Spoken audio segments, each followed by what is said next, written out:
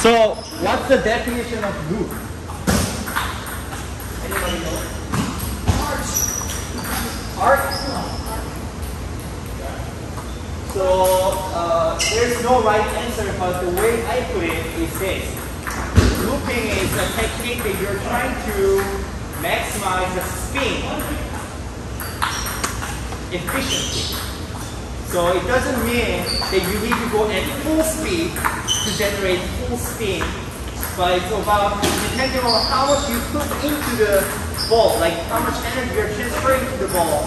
All of the energy is going towards spin, not speed. And once you reach good balance of spin and speed, then you can start to add speed without losing spin. So therefore it becomes power loop. Okay, so to begin the loop is first you need to feel how the rubber is working when the ball hits your pedal. So there are typically 3 positions to make the backhand loop. When the ball is rising, when the ball is at the top, and when the ball is falling. Okay, and this point you can control with your spin. If you have a good spin, then the ball will come out low. That means if you stay closer, then you have to hit it when it's rising. And when you're far and your ball doesn't have much spin, and when they block, the ball is too short that you cannot loop. So always start close to the table. You will begin with like hitting the loop at the top first, and then little bit go back, catch the ball when it's falling. And then, lastly, come close to the table and then use the brushing technique to get it on the right. Because at the top, and when it's falling, it's much easier to do the backhand loop than to catch here because you don't have much time. So this technique, you cannot really use well in the game. But these 2 techniques, you may have more chance to make the shot. So, but I'll go from here first. So here, when you're staying close to the table and you want to brush the ball, mainly you're using a little bit of knees, and you're upward, down, and up like that, and together. And you don't need to combine left and right.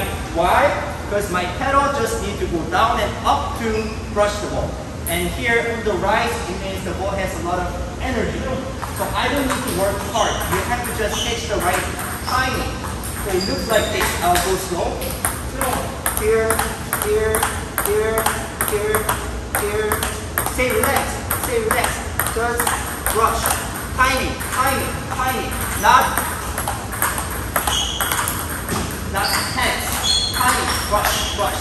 And then at the top, 1, 2, 1, 2. Here, you need to start to use a little bit of down to the left. Weight from the left 10%, so press it down and then start to use a little bit of rotation, but still focus more on this part. To use this part. So it looks like this. Boom.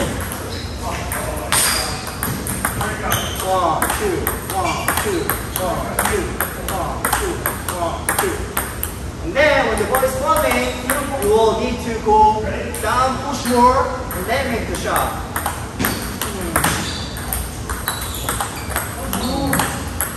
Okay, use the body. Body. Now, arm is this.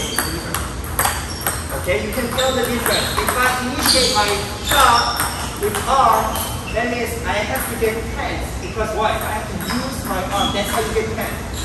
But your body, the way you use it is you can already make the swing with your body.